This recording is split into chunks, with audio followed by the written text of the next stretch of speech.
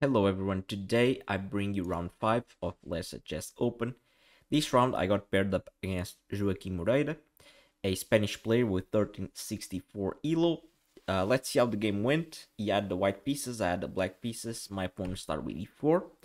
I went d5, the Scandinavian, takes on d5, queen takes, and here my pawn strikes with d4. Here, this move is already like a little bit of a sideline. The most critical move is knight c3, getting a tempo on the queen and asking her where she wants to go. But okay, d4 is playable. Here I go e5, striking immediately in the center, and we get this position without queens. We get this queenless middle game where, okay, I'm down a pawn, but I have a lead in development, and this king will have to waste a lot of time in the future moving around because it can't castle anymore.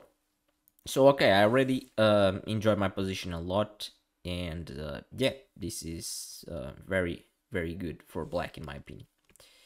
Bishop b5 here by my opponent. I go bishop d7 defending the knight, and here my opponent defends the pawn on e5 with bishop f4. I long castle, and here my opponent plays knight d2.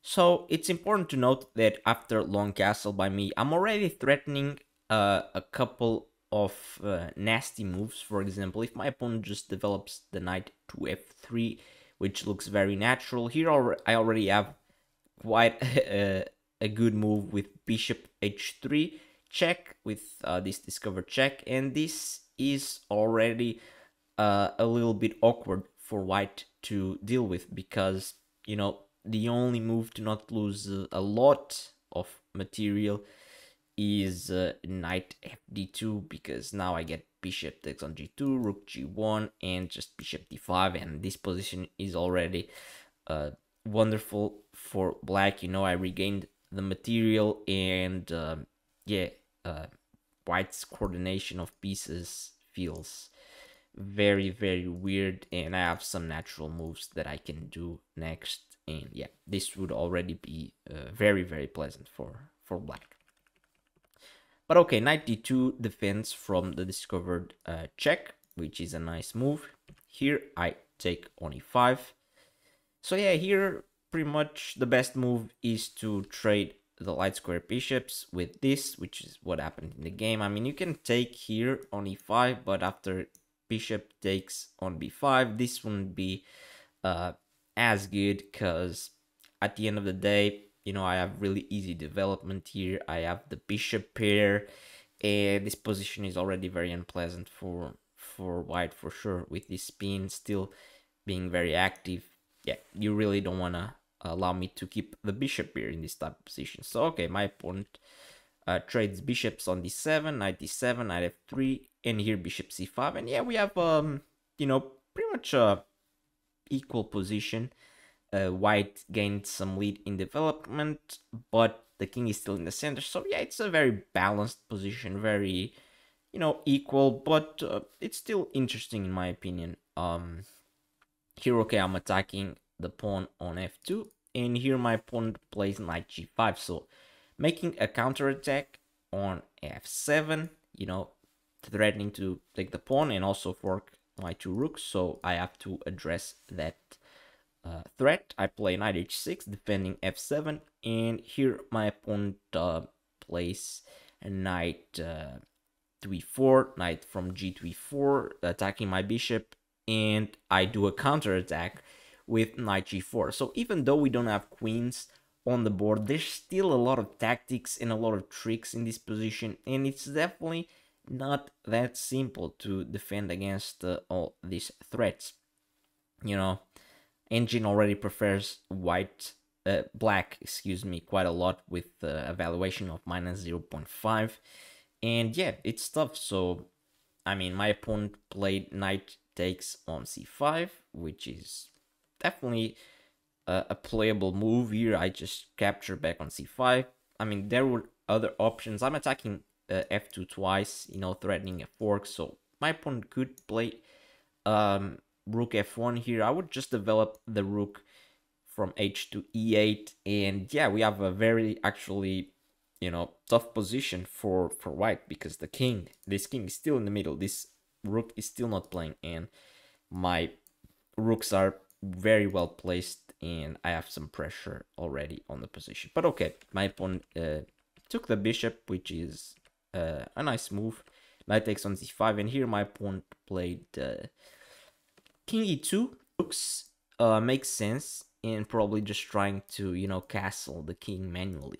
Here I just give a check on e8, very natural. And yeah, the problem with this is that king e2, I mean, makes sense, but the problem is that white is not really in time to play a move like king f1, because this would just lose on the spot, honestly. Like 96, and now this bishop, you know, that is protecting this knight is attacked, and it doesn't really have squares to keep itself alive on this diagonal. So yeah, this will already win a piece and win the game. So yeah, my opponent is kind of forced to play king f3 or bishop e3, but this looks very bad. Bishop e3, this looks horrible. Just f5, you know, threatening f4, and yeah, this is not pleasant at all. But okay, my opponent plays king f3, and yeah, this king is just in no man's place. It's not well placed on f3, to say the least, but at least it's active, I guess. Here I play knight e5, check. You know, and we trade into this endgame where, I mean, it's probably still equal, around equal, but if someone has a slight advantage, it has to be black for sure. Here my opponent plays knight c4, makes sense because this knight was attacked, it had to move. Knight c4, attacking the rook on e5, and here I play rook f5 check, which, you know, I don't know if it was necessary. Maybe I could have just gone rook d5 here and it would be fine, but I don't know. I don't remember why I decided to give a check. Maybe that one goes king e2, and I go knight e6 check. And yeah, I'm just threatening to play a knight d4 check, or even maybe knight f4 check. Like, you know, just maneuvering this knight to a better square. Here my opponent plays f3, you know, making some space for his king on f2. I go rook d5. Now I think what white would want to do is to play something like rook a1 to try to just get rid of this pressure on the position.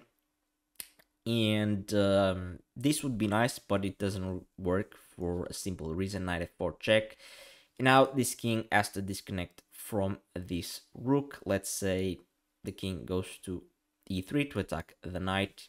Here I can pick up this pawn with knight takes g2 check, making the king move again. If the king goes back to e2, knight f4 check, king e3, and I just trade rooks like this. But you know, I don't even have to do this kind of stuff. I can literally just play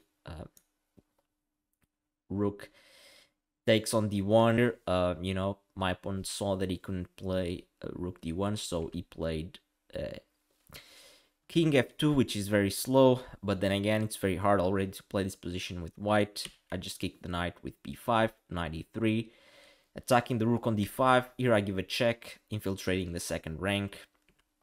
King g3, again, moving the king to the first rank is definitely not what my opponent wants, and it's definitely not a good idea. King g3, and now a simple move like knight d4 is it's nice because I am threatening to win this pawn on c2. And here, you know, same thing. If my opponent decides to play rook d1, trying to trade pieces, you know, trying to alleviate his position. Now we get a nice tactic, a little bit different, but we have knight f5 check, deflection. Pretty much I'm attacking the king and this knight. So if my opponent trades, of course it loses the exchange, and this is, even though I don't win this knight here, this position is completely winning with the exchange up and my rook so active. Yeah, white would just be toast here. And if my opponent goes king f4, it's pretty much the same. Just takes, and after takes, rook takes c2. I mean, here, okay, I'm only up a pawn, but I'm gonna be up 2 pawns soon, and this is just completely winning again. But yeah, what my opponent did in the game was even worse than all these alternatives. My opponent played rook c1, and I don't know what he missed exactly, but this just loses an exchange on the spot. And yeah, I attacked the knight on e3, and yeah, now I just have a pretty easy combination to win the knight by force. I just played g5 check. My opponent goes king e4 to keep defending the knight, but now just rook e8 check, king d4, and here after I win the knight, I'm up a rook, full rook, and my opponent resigns. So pretty easy game and pretty comfortable. And this just goes to show that you can win quick games even with queen trades, you know, in like equal type of endgames. So yeah, I wouldn't really recommend you shying away from this type of positions because they are really interesting, and they can actually improve your chess. If you only like to play attacking games, you should look into these type of positions for sure to try it out. But okay, this was the game, pretty clean one, and right now I'm gonna take a little break from uploading videos because I'm gonna go into a tournament, a 7-day tournament. So yeah, I'll be back somewhere around Christmas with another video. Thank you so much for watching, and I'll see you next time. Bye bye.